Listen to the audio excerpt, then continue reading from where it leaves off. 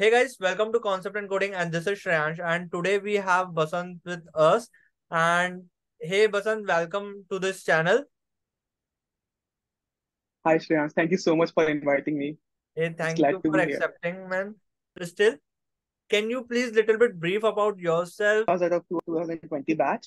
So after that, I got a placement opportunity from a company named Hexaware Technologies. So I was working in Hexaware for across 2.4 years. So it's a service-based Okay. company, and I was working there as an associate software engineer. Acha. And in those 2.4 years, I worked on backend as a backend engineer, completely into Java, Spring Boot, Cloud, Okay. so like that DevOps side. Okay. Then I moved from Hexaware to Worst Innovation Daily Hunt. So I was working for the Daily Hunt almost for 4 to 5 months, and because of some internal reasons, I switched from Daily Hunt to Rakuten. So in Daily Hunt, I worked as a software engineer position, and I was same working on the same as a backend engineer in the same Spring Boot, Java, Spring Reflex, also one of the new framework, and Kafka and Mhm. Redis and all those things. So completely backend plus cloud I was working on. Okay, after that, like I moved into Rakuten. So I was working at the Rakuten company as a software engineer too, and it was a kind of a great journey there. Like almost a year I was working there, and I learned a lot of things in that. So same I was into backend plus cloud plus DevOps. So this domain. Then from that, recently I joined Paytm Payments Bank as a senior software engineer, as a backend engineer only, and the domain's tech stack is same Java, Spring Boot, microservices, Awesome. and all. So completely my 3.4 years I can say is completely into backend. Okay. So one question just comes to my mind that you have certain frequent changes, right? From service to Yeah, product, and I can see that 4 months, 7 months, 11 months, right? One thing yeah. which lot of questions comes to me that Shreyansh, generally if we have so many switches, will it impact our resume or not? Right? I always give my answer, but today let me ask you, do you have so many frequent changes? Does it question has come to into your interview like why you are changing so frequently? How generally you tackle this question? Will does it impact in the interview or not? Definitely, not even interview before interview stage when we have a resume selection stage. Okay. So in resume also the HR goes through all the things. So they have definitely that frequently question coming up. Why so many switches you are doing? Like is it because of package or it is because of something issue? So I have genuine reasons for that. Okay. Like there was some like I didn't get the proper learning or I was expecting some much more work or I want to follow in this particular domain and all those. So if you have a specific reasons which should be acceptable and which should be genuine reason, not as such fake or something, so that in that case, HRs and everyone goes. So because Good. most of the people look for your skill set, okay, Correct. your learnings. If you are a great learner and if you are a, whatever the tech stack you have worked on, if you have a great skill set in that, so nobody wants to lose a candidate like that. Okay, so definitely this things comes during my interview. Why so many frequent switches? But I have a proper genuine reasons for that because of some so and so reasons. I left off this organization because of so and so. I'm looking for a new opportunity. So Okay. in that case, most of the times it got agreed. Got it. Got it. Thanks, man. So one more question, like before even we go to the interview preparation, so many companies in this, and I see that mostly in last 4 months, 11 months, right? How you are getting this job opportunities? So in a past year, when I start looking out for the jobs, okay. So initially, I was going through the only the LinkedIn platform. So that's one of the best platform I can recommend to any types of engineers, like senior level, fresher level, anyone, because you can find any kinds of jobs here. Just you need to be a selective. So what kind of job you're looking for, what kind of experience. So you can filter that, you can make that filter, and you can filter out the jobs. Okay, based on that, you can start applying. Okay, so one of the best thing I do is I go for easy apply because in that it will just take few seconds. Otherwise, if it redirects to any website, in that case, you need to fill a form, complete form, which might take an half an hour or an hour sometimes. Okay. So I generally go the application which are of easy apply. I have filtered that thing and then I start applying in that. So that's my first thing. Then second things, I have specific lists have been made for the companies. Okay. So I directly reach out to their HR. So I send a connection request to them and in that, I have a form, the message kind of thing. And I directly forward that message. Hi, I hope you're doing well. I'm looking out for the job for specific role and years of experience I have. So if they have any job opportunity related to that, they will definitely reach out to me. And most of the HRs are really friendly. They will definitely reach out to you in any case if they have the opportunity. Okay. So in that case, just I forward my resume, and in that case, I got so. the last platform which I use is LinkedIn, and apart from that, recently I started using Insta Hire also. अच्छा. So I can say that I can recommend that is also one of the best platforms you can go after LinkedIn. So apart from these two platforms, I have not used a single any platform yet. Just LinkedIn and Insta Hire. That's all. Cool, cool, cool. And the day you decided that you have to move on from the Rakuten, and the day you have been selected in the Paytm, so what's the duration? Like 1 month, 2 months, 3 months? Like what's the gap?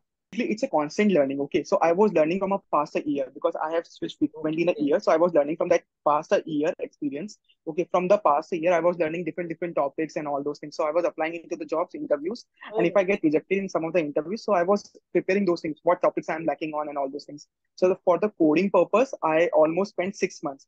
So when I was in Hexaware, at that time only I start my coding journey. So it's like in April 2022, I started coding journey, and then I start working on it and more and more and more, and that's how I got like multiple offers and multiple companies like that. okay. Then I think what my understanding is, you never stop practicing. You are consistent. Yeah, So even though you yeah, are working it, but in your free time, you are practicing and you're looking for better opportunities. So that's how yeah, you yeah, go. Oh, awesome, man. That, yeah, yeah. I know that.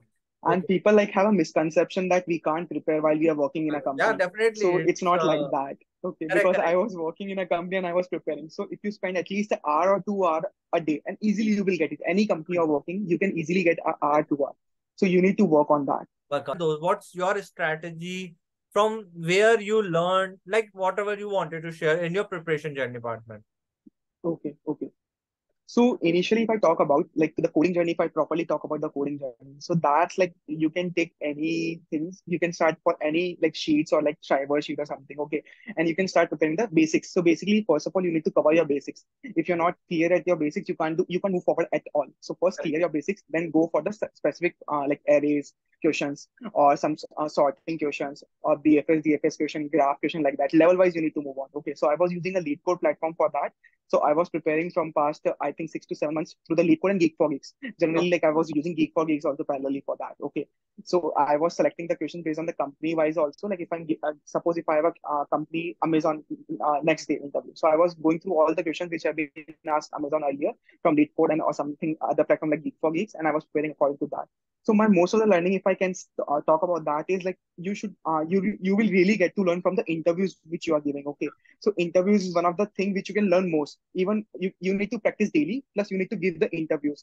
If you have a fear of that I will get rejected from this company, then what I will do? So if you get rejected from one company, you have still 99 companies there in your list. Okay, Correct. you can go for those 99 companies and you will definitely learn from the first company interview that, and you can use that thing and you can move on with the other company. So my main learning was from the interviews which I was giving. I have given like a lot of interviews, I can say, from a past year. I almost more than 100 interviews I have given in the past Oh, year. awesome, So man. I have learned a lot.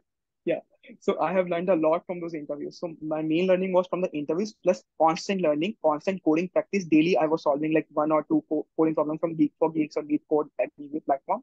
And for HLD, LLD, I thanks to Shreyans, his channel, I'm following from past 1.5 years or like that. So it's a great, good learning if you can learn from the channel. And like for the basics, you can go through like for LLD, HLD, the other channels are also there.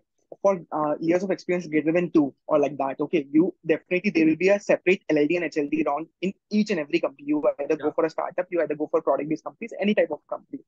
So in that case, you need to first understand your basics. So first thing was to clear all the basic concepts like sharding, caching, or some basic concept like atomic properties or something like that. Everything. So basically, you need to understand every design patterns, how many design structural behavior creation. So first of all, if you cover all the basics, after covering all the basics, after learning each and every concept in depth and writing the notes of that, then I move forward to the question wise. Okay, because if I talk about particularly about HLD, okay, HLD is like a high level design. Hmm. So for that, first of all, learning and whatever the work you have done in your current company, that will Correct. play a major role, because HLD Yeah. is all about the concepts you're working on and the concepts it's coming in your mind and how efficiently you build your architecture of a product, that it should be scalable, adaptable, and easily available. Okay, so that's all about the constant learning which you are currently working in your organization, plus from the other resources, plus from the articles And plus from the author named Alex Zhu, he have a book called Systems and Interview. You can follow that book. That's like one of the best resources.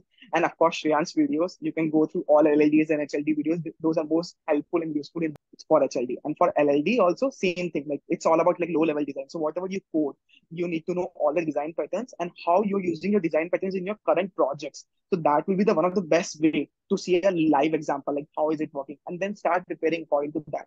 Pick up some questions from the internet or any other channels or any other sheets or like that, and start working on that. Yeah. That's all about the practice you do. Awesome. Good. Okay. So, Yeah. apart from this, what topics you find that in a DSS, so many topics, right? What topics you find that as a club together, these are the five topics on your top, you can say that, top five topics of Okay. DSA. Okay, sure, sure. So one of the majorly topics which questions I got asked from is like one of the linked list topics. Okay, you need to know go through the all the types of the questions on the linked list. Another is array sub-array kind of thing. Okay, another is graph and cube. So there will be like if you're going for the good companies like Amazon or some other big companies, fan companies like that. Okay, in that case they will definitely go in the graphs or BFS DFS. Generally, most of the questions will be around BFS and DFS and graphs. Okay, so for the good startups, and if you talk about like some good product based company or lower startup or like that, in that case they will be mainly focusing on arrays, linked lists, strings, like that, searching patterns, sortings, and all those things. So like that generally goes. One thing is, you said that you have 2 months of notice period, right? Yeah, And maybe in your previous company, you might be having 3 months of notice period before that. And for yeah, that, you might be yeah. 2, and before that, you might have 3. So does this 3 years, not 3 years, sorry if I said years, 2 months and 3 months. So having 3 months of notice period, 2 months of notice period, have you faced certain challenges in while scheduling the interview? It's too big, Definitely. too long, huh? Definitely, definitely. So when I was switching my first company from Hexaver to Daily Hunt, okay.